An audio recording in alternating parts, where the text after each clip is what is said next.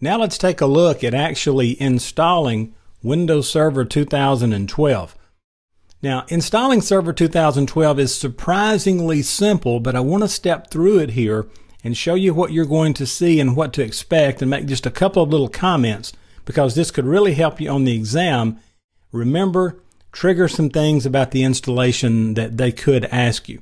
Now, to begin a clean install of Server 2012, you want to take your installation media, the DVD, and boot the machine from that. So you'll put it in the machine, restart the machine, boot from that, and at some point it'll click and hum a few minutes. You will get this screen right here to install Windows Server 2012. Now I want you to notice that when you see this particular image on the screen, right down here on the left, see where my mouse is moving, notice repair your computer. So right in this area, if you have any kind of boot problem or issues with Windows Server 2012, you can install that installation media, just insert that installation media into your DVD-ROM, and then you can attempt to run a repair from there. But here we are installing, so we would click on Install Now.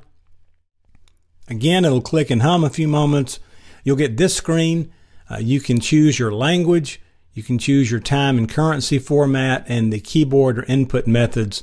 For most people in the US, that's going to be pretty straightforward. You won't have to change anything.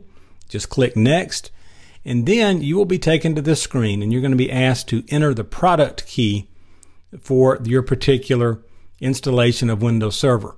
Then you're going to get the screen where it asks you which operating system do you want to install. And if you'll notice, I don't know if you can read this, the type is somewhat small.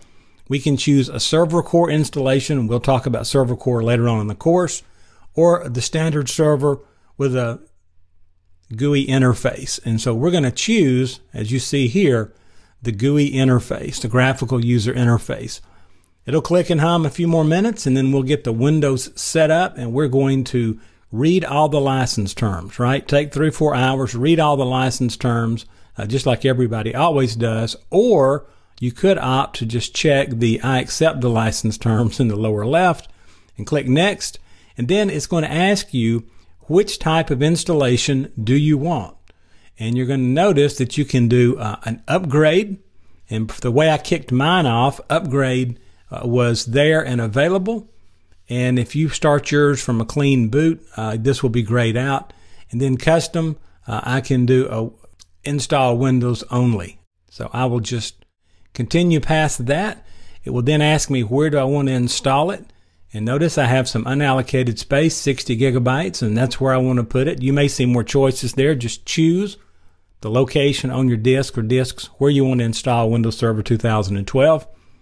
And then you can just kind of sit back and take it easy. It's going to go on its own from here for a few minutes. Notice it's going to copy the Windows files. It'll take a couple of minutes. It'll get the files ready, and then it'll install features updates. Then it will finish up. This is the first hint you'll see of a boot, and you'll see the Windows Server 2012 logo and the little spiraling graphic image animation at the lower center of the screen there. At some point, it will come up and ask you, what do you want the administrative password to be? And you will type that in twice, and you'll have to conform to the security account policy. And if you don't give it enough characters or enough complexity, it'll warn you.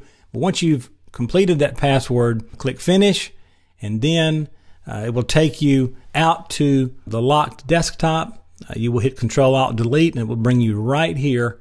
You can insert your password and go into Windows Server 2012. So notice not a whole lot of questions, not a whole lot of nothing about Active Directory and setting up a domain or joining a domain.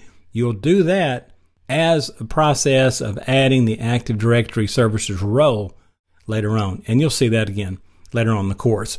So that's it for installing Windows Server 2012. Just remember all those steps. I would encourage you, maybe in a virtual environment, to install this a time or two, just to make sure you don't get any questions on the exam that throw you.